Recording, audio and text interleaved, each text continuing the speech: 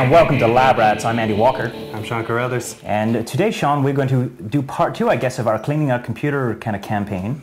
Yes, yeah. Is that right? Yeah, last time on the show, well, I mean, a few episodes back, we looked at cleaning the gunk out of your machine, you know, getting rid of the grit on the board and the stuff sitting around in the bottom of your case.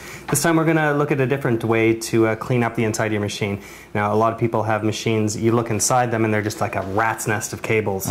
And this has a couple of bad effects on. Number one, you can't figure out what is attached to what. Number two, it really impedes the airflow inside your machine and affects your cooling. You could also do this if you have nothing better to do with your Saturday. If you have no hobbies, you're not married, you live in your parents' basement, it's a great way to kill a Saturday morning. It is at that. All right, well, no, I get it. You know, better airflow. We want optimized computers, right? Yeah, it sounds almost like a joke, but it is actually a serious thing. All right. A lot of the times when I hear people have problems with the machines, you know, randomly shutting down, things are working improperly, like the video card looks like it's spiking. A lot of times it's just as simple as too much heat inside the case. Too much heat. Too much heat, and there's a few things that you can do to fix that up. It's very important, especially if you live in a house on the beach and it's really hot all the time. Yes. Okay, enough of the jokes. As we all do. Show us how to do it. Let's just have a look at how. Okay, so we're going to bring up a case here that may be familiar to you. Now it's a case that has a rat's nest of cables here. Yes. And it looks like it has some small woodland creatures in here as well. There's Mr. Frog. Mr. Frog loves Mr. Frog. Biff. Mr. Frog. Biff. Give Mr. Frog. Biff's all frogged out at the moment. I know. So, but you can see that this is a huge mess. All of the cables are all over the place. Mr. Mouse. What's been going on inside here? Nothing, Mr. Mouse. All right, so ideally what you want is you want to have airflow on this machine. So if the air stagnates inside, it just gathers heat inside. All the components will get overheated, which will lead to premature failure of the components inside. So if you've got a hard drive that's all mashed in against other hard drives, you've got all of your cards wedged in against each other and cables blocking the way. Sorry about that. It's one thing about having cats on set, it's like they get into everything. Anyway, thank you, Matt. We are trying to do a show over here, Biff. All right. Anyway, so you were saying, so what we want to do is optimize the airflow through this machine, right? So that we get good cooling of the parts. And because I guess it's not only the CPU you have to worry about failing. No. You want a hard drive failure if that gets too hot. The GPU, the graphics processing adapter on graphics processing unit. Yes. On your ATI card or your NVIDIA card or whatever card you happen to use. That is one of the biggest problems with anything inside a computer case is if it has electricity going through it, it will generate heat. And the more heat that is generated inside the case, the more problems there will be, because the hotter it is inside the case, the shorter the lifetime of those components will be, and it can actually cause them to fail really quickly. Right. Well, here's the issue too, right? Let's say you get a lot of heat in your machine, and you've got a very hot component. What's happening is the material it's made of is expanding a great deal with heat, right? Metal will expand as it's warm. And then you're going to flick it off at night perhaps, and it's going to cool down again, and so you're going to get that contraction again. So what you're ending up getting is like this expansion, contraction, as we all know, when metal heats and cools, you get fatigued, and ultimately it's going to break. Kapow. Kapow. So what do we do? Okay, so there's a few things that are, before we get into the whole issue of cables, now a lot of times you'll see along the inside of your case, you've got a space for your hard drives, and a lot of times you'll put them in right next to each other. If you have space to move them and space them out, do it. Because if they're right in against each other, there's no place for the heat to dissipate. Okay, so yeah, so you see here, so here's the hard drive here. You're talking about, there's a second sleigh or a slot for it there. If you have a third slide, you're saying keep the hard drives apart. Right, so put them in 1 and 3, not 1 and 2. Okay, there you go. And if you've got a third one, you can put it in there, but it's not necessarily the wisest choice. At that point, you want to start actually spreading things out and trying to find other ways to mount them inside. Okay. And you see in this one, you've actually got one here, and that's good because it actually keeps them apart, and the heat from the other hard drive isn't affecting, one isn't affecting two and vice versa. So separation is good. Right, and on the back side of the computer here, you've got all the cards going into the, man, this is the noisiest episode ever.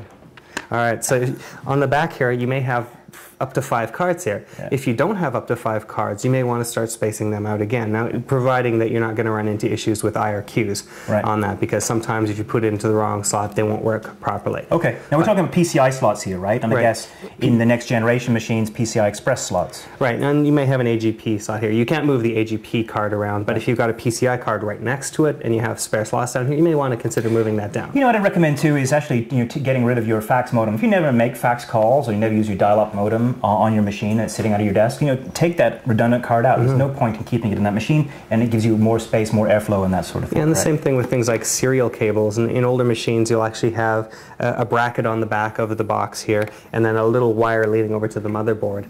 And if you don't use that, just remove that entirely from your system. Take the panel off the back and remove the cable. Very good. Okay, good. Now, what do we do about all these cables then? Because there's zillions of cables all over the place. Because of course, the power cables in here. You have your IDE cables down in here. I mean, is there a way to actually clean these up and make them more easier to use? There is actually a way to fix up this mess. First of all, we had one viewer write in and ask us, all of the pros do this thing where they tuck the cables in and makes it really cool looking, and yeah, you can do that, and that's not the only reason why you do that. You often see that in performance machines, because what that will do is it'll take it out of the way of the other components and allow airflow. So the first thing, before we get into even cables, I want to talk about the cooling fans. Okay. Because what you want to do is you ideally want air to come through your machine on one side of the case and exit on the other side of the case. Yeah. And you can easily do that if you've got a space to mount it. This one doesn't have a very good space to mount it, but I think in the back behind here, there may be a space you can mount another cooling fan in here. So you want to put one on the front and one on the back, and you want to orient them in the right direction. So you don't want them both blowing in, you don't want them both blowing in or both blowing out, because then they'll be fighting each other.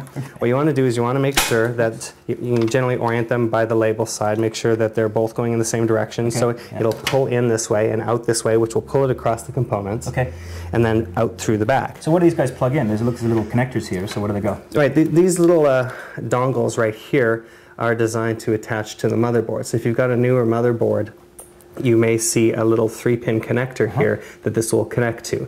And I'll try to take a photograph and splash it right here that shows you what that pin looks like. Often when you get the fans, you'll have a little adapter here that you can stick on, and then it will attach directly to your regular Molex power connectors. Which is a power source. Okay, that makes sense. Right, and so some of them will come with that directly. So you want to make sure that you get one that has the proper connectors, either for the motherboard or for the regular power supply. All right. So once what do these run? What something like this cost you? Now it depends what kind you go. I got these for $5.97 a piece. They may not be the best ones in the entire world at that price. They'll do the job for the purposes of this, but when you go in for something a bit more expensive, they'll be quieter because they'll have better bearings. So $5 or so, American, Canadian, whatever. Yeah, so something like that. You can get them for Australian, up to like $30, and those will be like really super quiet. Okay. So it depends how much noise you're willing to tolerate. Okay. All right. Hey, you almost hit the cat. All right, so now we've got cables here. Yeah. Now so this is your IDE cables? This is an IDE cable, and we've got a floppy cable in here as well. And you notice that these right here are all just sort of drifting in behind here, and a lot of cases they'll be blocking the airflow from front to back. Yeah. So ideally what you want to do is you want to tuck them away. Now you'll see in some high performance cases they've taken these things and they've just folded them like that and then hidden them around behind other components. Now you can do that. It always makes me a little bit wary. I'm worried about that, because you're going to end up getting kind of fatigued eventually, aren't you? You can break the traces inside there, and you might start to lose data. But you can do that within a certain tolerance. Okay. One other solution we've got. Makes a nice belt. It does make a nice belt. Choker. Fashion with lab rats. There's a new kind of cable here that you can use that actually takes those cables and separates them up. These right here are all glued together basically with the plastic. Okay. So what it's doing is basically stripping these guys out from the flat ribbon and putting it into one They're putting them into one tiny thing. So it saves space. It's more like a serial ATA cable. Why don't they just come up with this in the first place? Why don't they, why don't the manufacturers go, well, this is a dumb design idea, let's do this? I don't know. Okay. All right. Well, but so what do these run? These run about what? Again, it depends on the kind of quality level. I got these for about $6 to $10. And again, if you want to get some that are really, like the monster cable of floppy and IDE cables, you know, you can run 30 upwards. Right. Okay. So, you know, it depends how much you want to spend on it. All right. And again, you'll just replace the ones that are in there, and then it's a lot less width across. It won't block it as much. Now, we're going to take this one down because we've already groomed another machine down here. Just like a cooking show presto changeo. Look at this. Oh, so beautiful, everybody. Yeah. Wow. Thank you. A miracle of IPTV. Yeah. And so the other thing about this is that you've got a bunch of power cables in there. You can tuck those away. There's generally a lot of crannies in behind here. Yeah.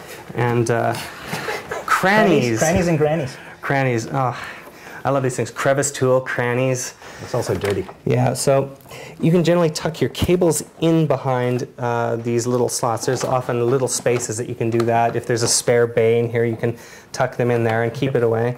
You don't want to jam it in too much because then you're not allowing airflow properly again. Okay. So, but if there's enough of a space inside there, then you can tuck a little bit of a cable in there to prevent it from blocking it behind there, so the air can flow right through. All right, we only have a few minutes left, so any final words? I mean, I'm gathering your apartment is extremely tidy as well. No, it's not actually, and you have no spare time on Saturday mornings. I have no spare time at all. But you know, and this isn't for everyone. If you're having no problems with your machine, you may not need to do something like this. If you're having mysterious reboots, heat may be an issue. And then there's, like I said, it's worth taking a look at a few of these things because a lot of them are free. Just moving the cables off to the back and moving a card down. That costs you nothing to try. Very cool. Unless you really mess it up and you have to take it into the shop, you know? Very good. Well, thank you, Sean. That's it's kind of cool. I don't think my computer will ever look like that inside. I'm just way too disorganized. But for those of you who have the time and the patience and the money for the $6 cable. And we still have a floppy in there. While you're taking this out, I'll fix this last one up. Okay, very good. Okay, well, that's it for us this week. Do we have a use for this fan, by the way? Oh, yeah. I mean, we're going to say that this is not necessarily the best way to cool your PC, taking the side off and doing this, but you know what? If you have to, it'll work. That was the point of the prop?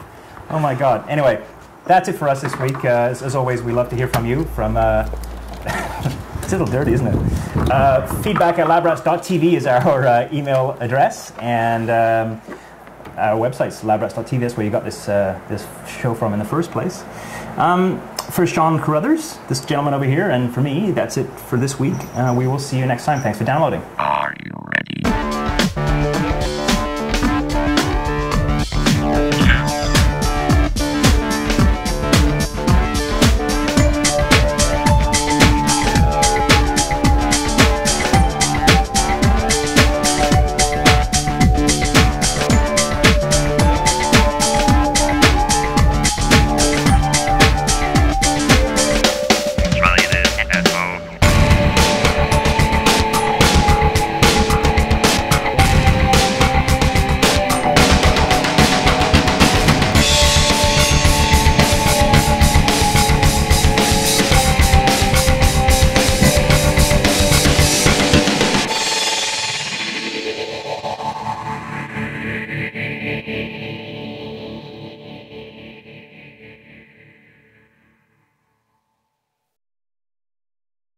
Just both you guys talk normally, but just do the intro to the show together, please.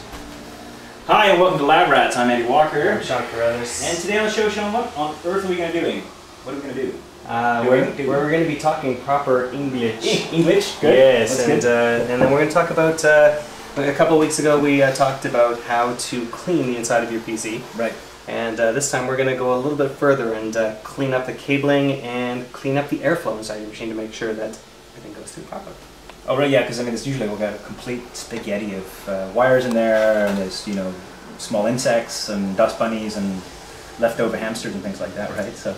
Well, I always have a ton of hamsters in the bottom of my case, but that's just because that's the kind of guy I am. That's right.